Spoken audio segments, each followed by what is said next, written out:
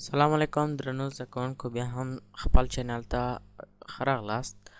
په دې ویډیو کې غواړم تاسو ته دا ووایم، هغه زده کوونکي چې ریاضي نشي زده کولی او ریاضي ډیره ورته سخته او مشکله ښکاري، نو دوی ریاضي څنګه زده کړي.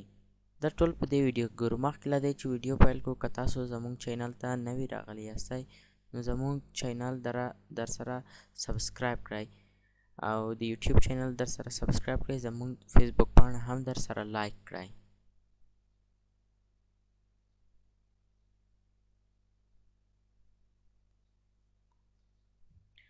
موضوع ده د نن ورځې ریاضي څنګه زده کړو. دا هغه پوښتنه ده چې نه یوازې زموږ په هیواد کې زده کوونکو ته مشکل پیښوي، بلکې د نړۍ په هر ګوټ کې ډېر زده کوونکي د دې مشکل سره مخ دي او وایي چې ریاضي سخته ده. خو نه، تاسو باید ریاضي ته په سخته سترګه ونه ګورئ، بلکې ریاضي ډېره اسانه ده. یوازې څو تخنیکونه غواړي چې تاسو باید هغه زده کړئ چې په دې برخه کې تاسو ته وایم. لومړی تکتیک او موضوع دا ده، کله چې تاسو د ریاضي سوالونه او محاسبه کوئ، کوښښ وکړئ چې د کالکولیټر او یا د حسابه د ماشین څخه ګټه وانخلئ، ځکه دا ستاسو محاسبه ضعیفه کوي. او تاسو کوشش وکړئ چې ټوله محاسبه په خپل ذهن سره ترسره کړئ. او که تاسو فورمولونه نشئ حفظ کولی، د فورمولو د حفظ کولو طریقه ډېره اسانه ده، او هغه دا ده چې تاسو کوم فورمول چې غواړئ حفظ کړئ، د هغې فورمول دپاره ډېر مثالونه حل کړئ، حتی تر 100 50 شپېتو تر هر څومره پورې مو چې وس وي، تر څو هغه فورمول ستاسو په مغزو کې بیخي ثبت شي. او همدغه فورمولونه دي چې ریاضي نه د دې پر اساس ولاړه ده. او د فورمولو زده کړه مهم ټکی دی چې تاسو باید د ریاضي په اول کې دا ورته زده وي. دویم موضوع چې ده، هغه د ښه ښوونکي او تکړه او با تجربه ښوونکي لرل دي. کوښښ وکړئ کله چې تاسو ریاضي د کوم استاد سره زده کوئ، نو هغه استاد باید تجربه ولري، تکړه استاد اوسیږي او ستاسو مشکلات در حل کړي. نه دا چې یو ضعیف استاد وي چې تاسو هغه مشکل درک نشي کړئ. باید ستاسو استاد ډېر مجربه او تکړه اوسیږي. او یوازې د استاد خبره نه ده، بلکې استاد کولی شي تاسو ته هر رقم لارښوونه درښیي، خو ستاسو تلاش هم مهم دی چې د خپل استاد نه په هره برخه کې پوښتنه وکړئ. دریم موضوع هغه ده چې کله موږ ریاضي سوالونه حل کوو، ډېر وخت د ستړیا احساس کوو، حتی موږ ته خوب راځي. د دې حل لاره څه ده؟ د دې حل لاره دا ده، لومړی موضوع کوښښ وکړئ چې تاسو چې کوم ځای کې ریاضي سوالونه حل کوئ، مثلا کوئ، یو بوتل اوبه در سره وي. اوبه بهترین شی دی چې هره ورځ باید تاسو هغه تر 12 ګیلاسونو او یا 7 ګیلاسونو پورې وڅښئ. خو دا مهمه اړینه ده. او که تاسو خو موادو ته لاسرسی لرئ، نو د قهوې څښل هم یوه پیاله مفیده ده.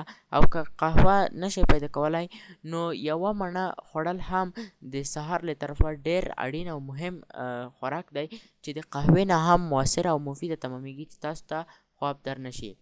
او کوښښ وکړئ په داسې ځای کې ریاضي مطالعه کړئ چې نه ډېره ګرمه وي او نه ډېره سړه وي. یعنې وضعیت باید نورمال وي او هوا باید نورماله وي، ځکه چې ډېره ګرمه هوا انسان ته خوب ورولي او ډېره یخه هوا هم انسان کار ته نه پرېږدي.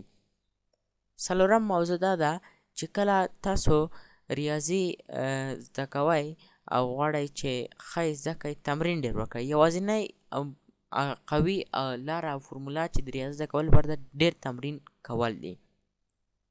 پنځم موضوع ده، تاسو به حیران شئ، خو 98 سلنه په نړۍ کې زده کوونکي کله چې ریاضي لولي او یا کوم بل مضمون لولي او یا خپلې کورنۍ دندې ترسره کوي، نو موسیقۍ ته غوږ نیسي. دا ډېر خطر لري مغزو ته چې دغه کار هېڅ ښه نه دی او ستاسو IQ هم په دغه وخت کې ضعیفولی شي. نو قطعا د هرې موضوع او یا د کورنۍ دندې د لیکلو په ترڅ کې او یا هم د سوالونو په حل کولو په ترڅ کې د موسیقۍ د غوږ نیولو څخه ډډه وکړئ. بله موضوع چې ډېره اړینه او مهمه ده او د محاسبوي مضمونو لپاره او ساینسي مضمونو لپاره، هغه دا ده معین وخت ورته وټاکئ. یو معین وخت ورته وټاکئ، نه دا چې د ستړیا په وخت کې تاسو دا کار ترسره کړئ. او باید کوم ځای کې چې تاسو محاسبې ترسره کوئ آرامي وي، نه ډېر شور وي او نه هم ډېر جنجال نه وي. ځکه د دې سبب ګرځي تاسو ټول فکر هغه شور ماشور ته ورشي. نو داسې ځای غوره کړئ چې رڼا یې هم ډېره وي، طبیعي رڼا یې هم ډېره وي، هوا یې معتدله او روغه وي، او وخت مو هم معین وي، نه دا چې هر وخت وغواړئ. خو ممکن ځینې انسانان د وخت په معینولو سې هم نه تړلي، یعنې دوی په خپل معین وخت کې هم کار نشي ترسره کولی. نو دې انسانانو او دې زده کوونکو ته زموږ وړاندیز دا دی چې تاسو کولی شئ په داسې وخت کې ریاضي او یا محاسبوي مضمونونه مطالعه کړئ چې ستړي نه وئ، او بیا وخت مهم نه دی چې څو بجې وي. خو که تاسو معین وخت ورته وټاکئ نو دا ډېره اړینه او ښه موضوع ده. او که دا اپشن نشئ پلي کولی نو تاسو لپاره دغه دویمه اپشن او یا ګزینه هم ښه ده. بله موضوع چې د ریاضۍ په برخه کې ده هغه دا ده چې د ریاضۍ په وخت کې ډېر وخت کوم مثالونه چې د هندسې مثلثاتو په برخه کې حل کوئ د شکلونو په ترسره کولو سره یې حل کوئ. او که دا موضوع تاسو ته سخته وي نو کولی شئ چې د خپل استاد په مرستې سره شکلونه وباسئ او حل یې کړئ. خو ولې ځینې زده کوونکي ته ریاضي ډېره سخته ښکاري او د ریاضۍ هر برخه کې ورته پوښتنه پیدا کېږي؟ د ځکه چې دوی ریاضۍ ته په سخته سترګه ګوري. لومړی ټکی دا دی. دویم ټکی دا دی چې دوی مطالعه نه لري. دریم ټکی تمرین هیڅ نه کوي. کوښښ وکړئ کله مو چې ریاضي ولوستله د هغې نه وروسته تر 50 او یا 60 مثالونو پورې هره ورځ د همغې موضوع مثالونه حل کړئ تر څو ستاسو په ذهن کې دا ډېره ښه پاتې شي.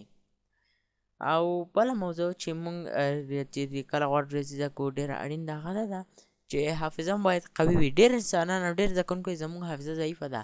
نه ګرانه زده کوونکیه، ستا حافظه ضعیفه نه ده بلکې تا ته ضعیفه ښکاري. آیا پوهېدی د انسان حافظه دومره قوي ده چې په نړۍ کې څومره کتابونه وي هغه پرې حفظ کولی شي. یوازې تا ته اړتیا لري تمرین او مرور ته.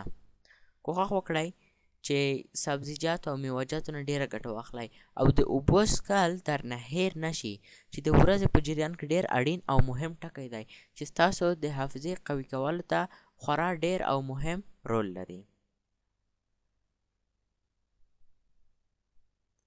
نو په آخر کې هم تاسو ته وایم دا ویډیو کې مونږ تاسو ته د ریاضۍ څو تخنیکونه وښایل، خو یوازې په دې تخنیکونو باندې متکي مه اوسېږئ ځکه ممکن تاسو د دې تخنیکونو سره سازګاره ونه اوسېږئ. نو تاسو کولی شئ نورې ویډیوګانې وپلټئ او معیاري ویډیوګانو نه ګټه واخلئ. زموږ ویډیوګانې هم معیاري دي، خو بیا هم که تاسو دغه ویډیوګانو نه کوم څه مفهوم نه وي اخیستی نو تاسو کولی شئ د نورو ویډیوګانو څخه هم ګټه واخلئ او نور درسونو څخه هم ګټه واخلئ. بیا هم تاسو نه په آخر کې هیله لرم د ساینسي علومو زده کړې پښتو چینل اکاډمي در سره سبسکرایب کړئ تر څو زموږ ټول د ساینسي علومو زده کړې ویډیوګانې چې لومړی چینل دی په پښتو تدریس کوي هغه ترلاسه کړئ. او بیا هم ستاسو له کتو اورېدو او زده کولو څخه یوه نړۍ مننه چې خپل با ارزښته وخت مو راکړو او زموږ دا ویډیو مو وکتله.